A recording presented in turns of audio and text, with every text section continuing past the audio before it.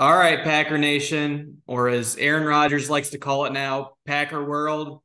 You may have thought that we went on a hiatus and you got rid of us, but Packers on the Rocks is back for episode 3.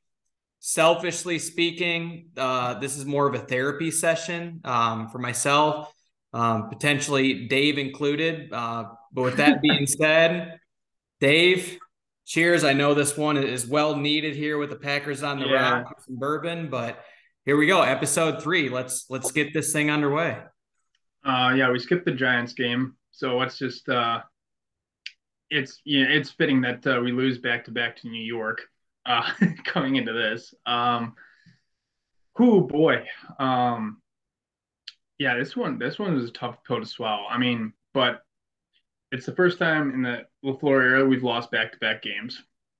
So it feels like the world's crumbling, even though a lot of fan bases deal with this type of stuff. But Packers not used to dealing with adversity, and they're not good at responding to adversity.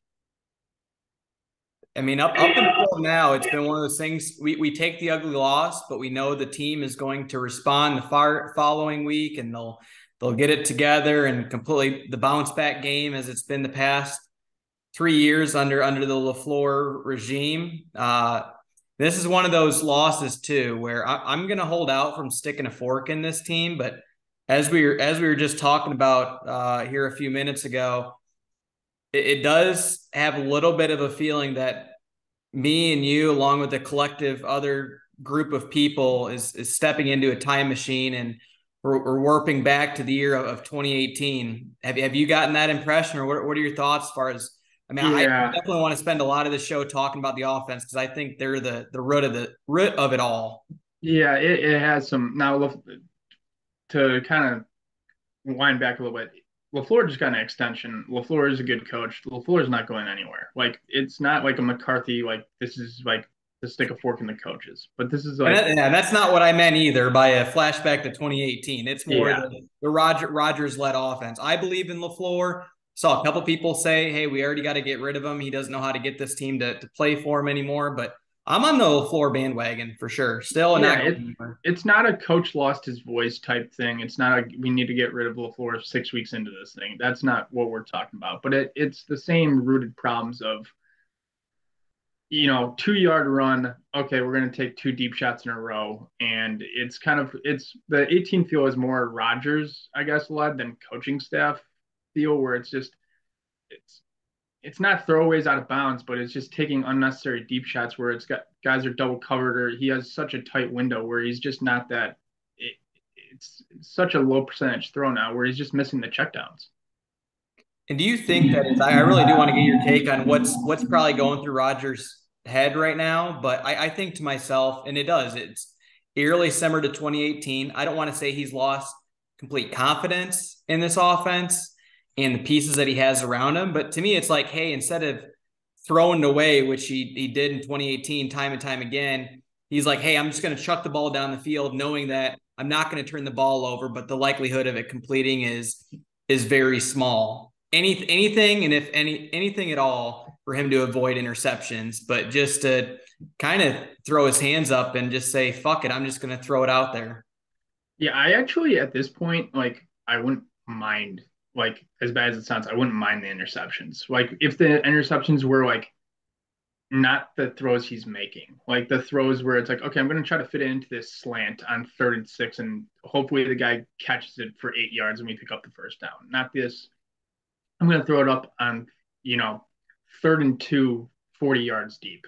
Like, but my thing is, I think he has a really quick internal clock right now, which it's not like surprising. Like Newman's just on roller skates. Jenkins is not a right tackle. Move him inside. Like the entire offensive line, it starts there. Like, and I think that's part of the reason why they're not getting Jones and Dillon going is because they're like, why hand it off when the Jets are 5 yards into our backfield? All right, I'm gonna. This just came to me because I do think of like Brett Favre, and he'll take his chances, he'll get his interceptions, but he's also going to give you a shot at winning. Where these just shot plays down the field, he landed what 1 out of 12 compared to 0 and 6 last week. Yeah, He might have landed 2 if you call the Lazard touchdown a shot play, but So Lazard Question, along the sideline too is a shot play. That 30-yard, 35-yard hit where Lazard makes a ridiculous catch. yeah, which just like last week too, to finally get the offense going. So, question posed for yourself: would you rather have Rodgers, who's about ready to turn 39 in December, or would you rather have '07 Favre? Well, actually, '07 Favre was pretty good. Let's go. Let's just go Favre around the time of like '04, '05, and '06, when that was during a potential rebuild as well. Yeah, that's a tough one. Just came to me. I mean, each have their like downside. I mean, one of you is Favre was like a clear like detriment to the team where it is like 3 turnover games. But the Rodgers thing is maddening too because he plays the numbers so much where it's just he doesn't give you a shot. He thinks you have a shot with that throw, but it's such a he's putting you in a spot where it's no risk, kind of no reward. So it's like Favre, at least they threw it and the camera would go, and you're like, well, this is either going to be a great catch or it's going to be an interception. He's at least giving. I'd probably take an '05 Favre over what I've seen the past few games with Rodgers. At least Favre is giving you a shot at winning. This Yeah. low risk, hey, I know I'm not going to throw an interception BS that he's done, and it's like, hey, I've kind of given up, and we'll maybe hit a few of these things, and then he's holding on to his thumb after every single play, and they're gonna potentially use the excuse of, oh, he's got a hurt thumb. Then don't try chucking the ball 40, 50 yards down the field. How about that?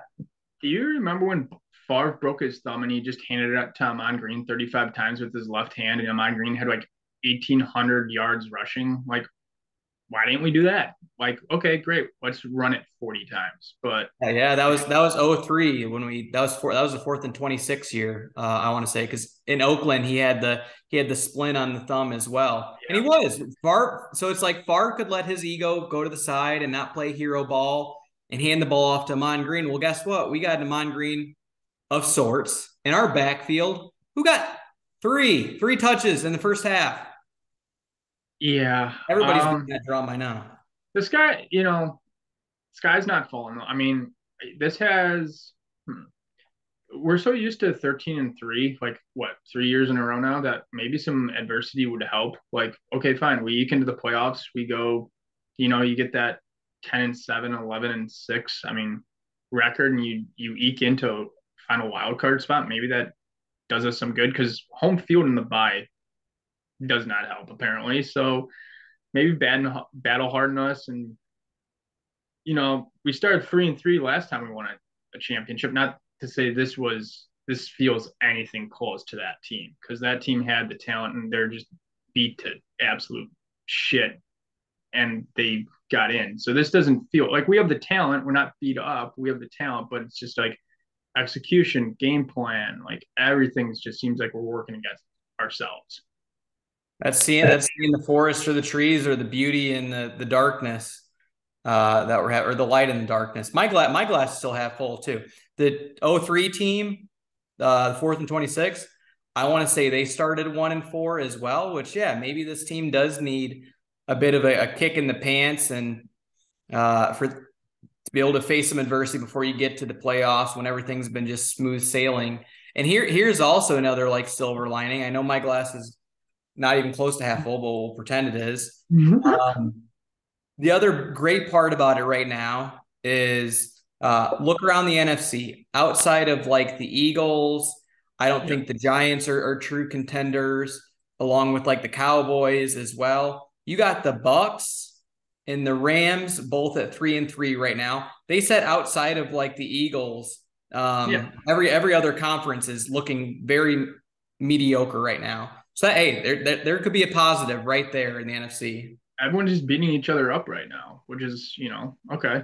Um, the the concerning part with Rodgers is I don't know if it's one, he doesn't have time, but I think he's jittery right now because there's clips with all 22 where you're seeing guys like Dobbs constantly win and he's just not pulling the trigger. Like it's clear as day. I mean Tunyon had a big day, but like he's still, and now with Cobb out, maybe Amari Rodgers. I mean, who knows if they put him on an offense, but maybe now with Cobb out, that's one of his boys gone that he has to look somewhere else. But um, it's he only has time to kind of get to one or two reads with this offensive line, and it's like, okay, I'm gonna look Lazard. I don't know the reads, but it's like I'm gonna look Lazard. I'm gonna look Tunyon. Okay, I'm out of time.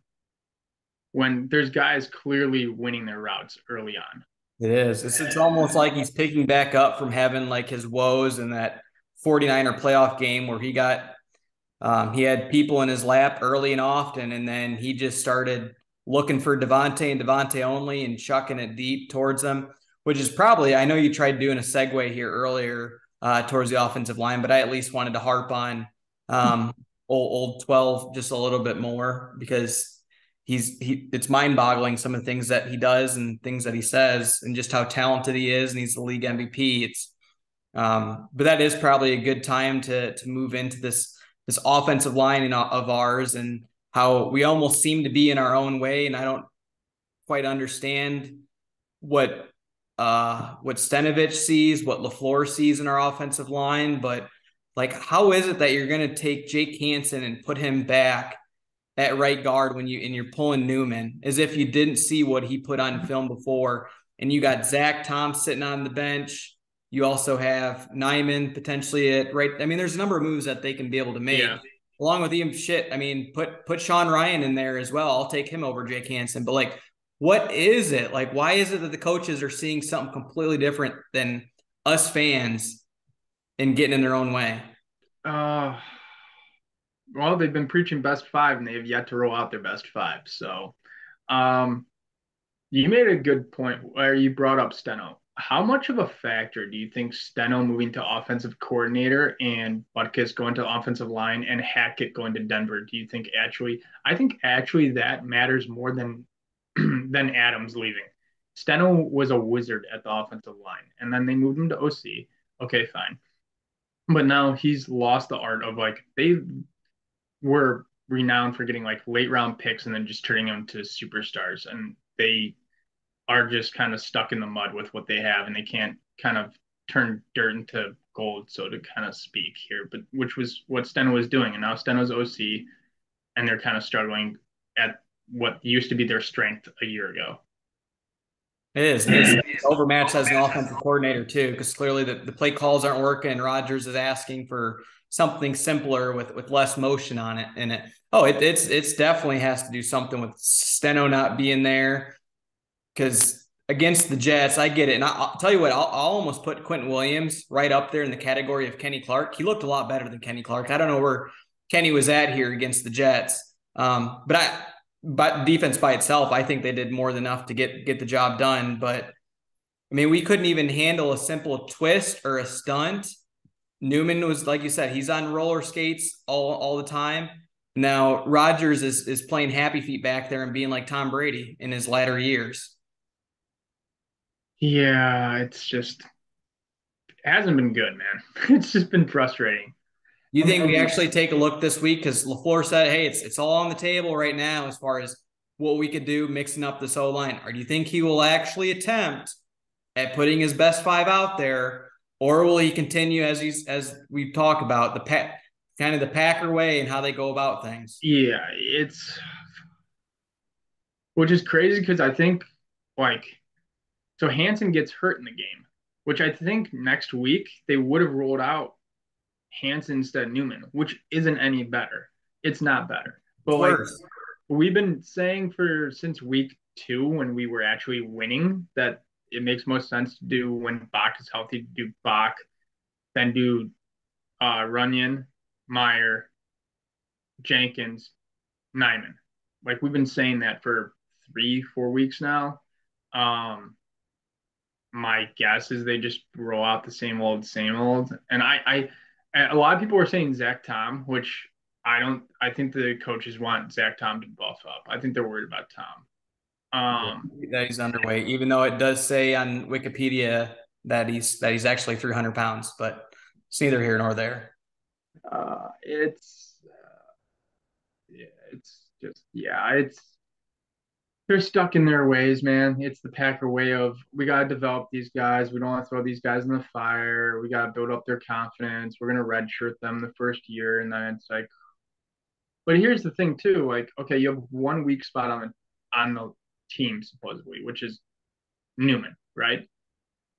Everyone on the offensive line is just getting obliterated. Like Rodgers has zero time. The wide receivers are basically running into themselves on routes. Like the whole thing is just way out of sync. You want to know what's crazy about it too? Think about for how long everybody was after Bakhtiari's head and saying that we should cut ties with them. Is either that or it's like, hey, when Bakhtiari comes back, this will all work itself out. Our offensive line is going to start to click. And by the way, I think with everything else going on, he's playing pretty darn well so far. Yeah, Everything else ain't going according to plan, so he's not getting any loving. yeah. It's hard to get any loving on the offensive line when Rodgers has like 12 pressures, like 7 hits, 4 sacks. Like it's hard to get any loving there. Um, Jenkins looks. I mean, it's two part. Like he's coming back from ACL as well, but Jenkins looks brutal at right tackle. And he looked Um, really good. And he looked really good at tackle last year when he played left tackle until he went yeah, down.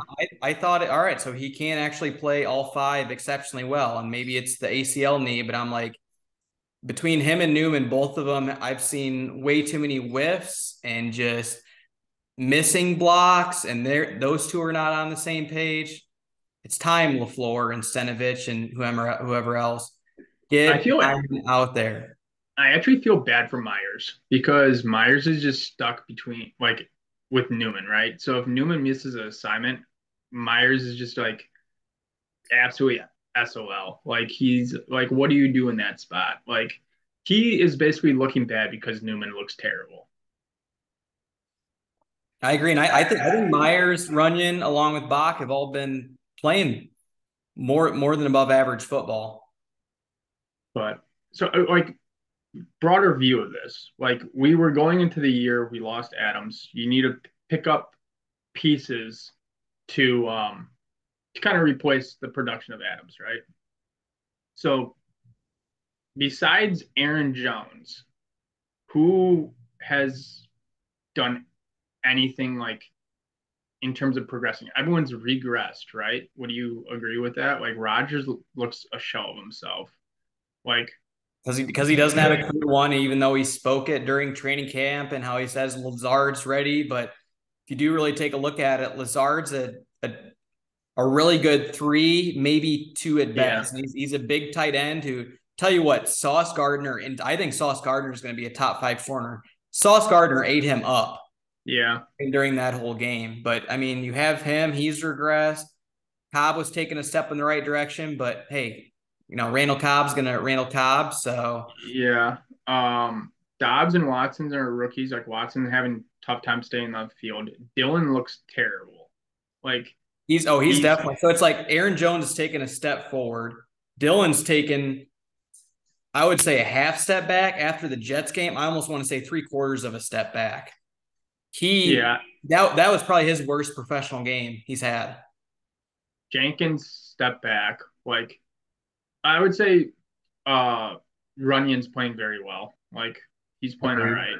right. Um and then you flip it like we've been talking for a extended period of time on the offense. Flip it to the defense. Besides Gary, like Amos step back. Savage looks lost all the time. Walker's a rookie, but besides his first 2 games, step back. Like Stokes step back. Quay took a major step back. Him and I mean, what about Devondre Campbell? What did he miss? A handful of tackles last year, like four. I I saw almost a, want to say he missed four against the Jets.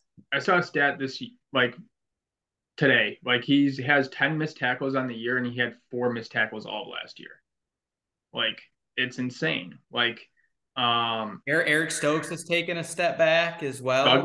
Douglas is playing out of position. Like I've been saying that also since week 2. Like step back. Like this whole team has regressed, which is Here, why I hate when they say on paper this team's going to be top 5, top 3 defense when it's like uh, tell it you what, never comes to I still fruition. believe in this. I still believe in this defense. I mean, Lafluer said it today. When an opponent goes 1 of 11 on third down, you should be able to win those games. I think our defense has actually played pretty well. I think it's more so a product of if you put a defense on the field again and again and again, and your Yeah. offense isn't getting anything going, it doesn't matter how damn good. You could have the 0-3 Bucks defense, you could have the 13 Seahawks defense. They're going to get gas sooner or later. And Yeah. also, I think that they start to lose their momentum. And I don't want to say they finger point at the offense, but it's like, hey, we're doing our job, and you guys just put us out here again Yeah. after another 3-and-out. I think It, that's more or less what that is. I mean, but also you take it and Joe Barry's softness, which I think he did actually correct against the Jets. yeah, it's getting to that point where they're going to be like, the defense is going to start shouting at the offense to do something. So, what do you like think can be the spark plug in the offense? Because um, do you think the O line shift does something where it's like, okay, finally we could get the run going? Like what? Because handing it off 20 times, 30 times, and getting 3 yards isn't going to really work either if you can't get the push. Like I get you got to feed Jones. Jones is your superstar on offense now, but um, Yeah, that's one thing I am starting to legitimately worry about now with the offense, because the way I see it is I had thought all along once Christian Watson finally gets worked into this offense, we have a deep threat, things will start to click. Now he's potentially going to go on a 4-week IR, or now his hamstrings lingering. I almost am like putting his first rookie year as a wash. With yeah, him being out, Sammy maybe comes back, but I don't even think Sammy's going to consistently get open like Rodgers wants him to. Romeo can get open at time. I mean, what if you're searching for the answer for me? I think the only thing that I would have to say, and it really is a win now mode, because after this year, and I think Rodgers retires no matter what, I think you got to go out and get somebody. I see that's the camp that I'm gonna sleep in. I think they're at the crossroads now where they're not going to pull the trigger. The Packers never pull the trigger on stuff like this, and I think they're looking at it like what, why invest in something.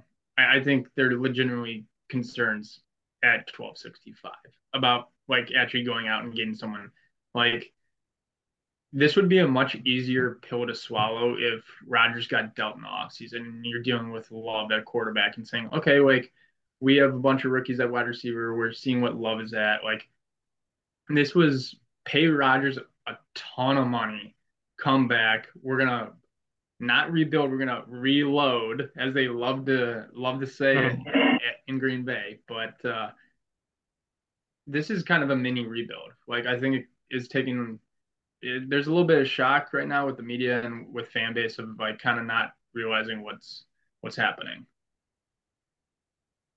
That was put eloquently. It is, and the longer this struggle continues, the more that people are going to go after Rodgers' head, saying it was a no-brainer to trade him the offseason. I mean, shout out to my old man who he thinks he's looking like a genius right now, which he kind of is. He said it like back in March. He's like, or even before then, hey, I want the Broncos to be losing these games. The higher they can be able to get in draft positioning, which was like number 9. I know they really want Rodgers. We can be able to get draft capital now and start a better rebuild than when Rodgers retires. So it is. I mean, if this continues, it's kind of a sad way to see Rodgers go out, because the Boo Birds were out at Lambeau this past Sunday, and they were even out, The I think, a little bit against the Patriots as well. biggest cheer at Lambeau, which is sad all day Sunday, was when Love took the field. Was it? Yes. Yeah, it's Which tough. is I you think you both. hate to do it. Yeah, I think both of us said last year at the time, if you would have put us on the record, that I mean, I know myself. I was thinking, I love draft capital. I want to be able to acquire as many picks as possible, and to think about like the Jets have like 4 first-round picks this year. I think I saw writing on the wall with Rodgers and how he played in the 49ers playoff game, and I don't think that he was going to get like really any better than that, and especially if you don't fill the wide receiver shelf. But I'm not ready to stick a fork in him yet. No, If we come out against the Commanders, the Washington football team, and we lay another egg, Dave, I'm ready to put Brett Hundley in there, for God's sake. Oh boy. Um, it definitely makes watching the game a little bit more interesting, not knowing the outcome. Before, like we would, call each other up and be like, we would nitpick wins. Like we'd be like, oh, okay, this looks good. This looks needs some work. Like, and we're like winning by like 30 points and still finding like holes and like being like, you know, pissed off fans that, so and so missed a tackle or something. Now it's like, who, daddy, are we gonna win this game or not? I think that's Yeah. the important reason I took last week off and I wasn't feeling up to par, but I'm like, hey, we got to continue to do this no matter what the performance is out there. Because it's, I mean, not a, I mean, it is a sign of things to come. We're not going to have another, I would think, 10 years of Hall of Fame quarterback play. I mean, we're going to have to go through some mediocrity here soon, and I think we got to kind of brace for it and kind of take our medicine. Yeah, a little bit, kind of embrace it a little bit, if you will, too, and kind of make the wins a little bit more enjoyable now. Um, but yeah, this was kind of a shell shock of 2 weeks here for us. And then we got the Commanders, we got the Bills, and we got the Lions, which Lions played tough too, man. So, I mean, if you could go 2-1 in that stretch, I think we're kind of back on track. Yeah, that puts you what, 5-4. Yeah. And Vikings have a pretty healthy lead as well right now. I mean, I don't want to look too far forward. I think I'm gonna do the And little we're floor one day at a time and focus on the game that we have in front of us. we're a game at a time at this point, man. We're just like, um, but yeah, hopefully, I don't want any more like coach talk of it's all on me. Oh yeah, Aaron Jones is not good enough. Get him 4 touches a half. Well, no, no kidding, it's not good enough. And oh yeah, we'll look at the offensive line. Like you're the head coach. You see what's going on. Do something about it. Like I'm miles and miles away from Green Bay. I do not attend a single practice. I don't know what's going on in your facility, but it's clear as day in the 60 minutes of football I watch on TV what is going on. And it is. It's tight. I mean, you think about it. We've been able to somehow avoid it because we've had a really talented team the past 3 years, and Lafleur's been able to say these things and not make the necessary fixes. But when you don't have the talent around you like a Devontae Adams to shore up the offense when things aren't going as you like them, then it's about time to actually put put your money where your mouth is and actually make some moves. Yeah, we're. I think they even don't know what the moves are. I think they're really searching for answers. Agreed. But we'll wrap this thing up. Kind of let this, big sigh out and let all the, anger and kind of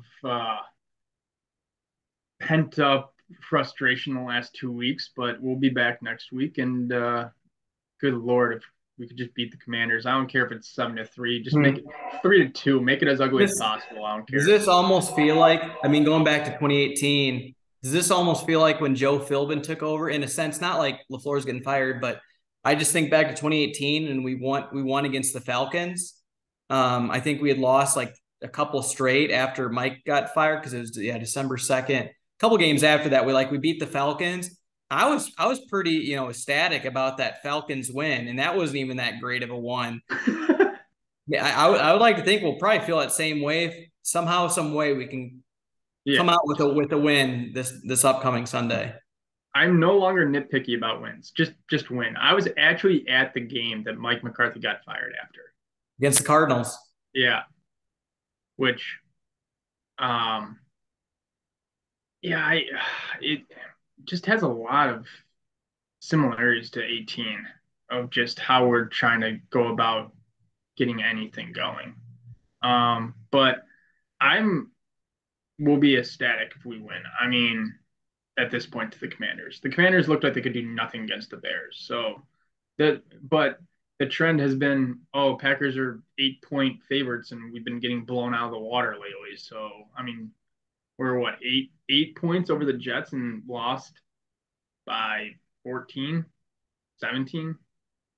I forgot. I just got skunk junked during the game. 27-10, so 17, but it's whatever.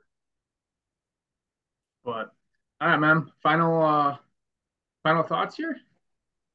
A new appreciation for victories. How true does that? Cheers, Dave.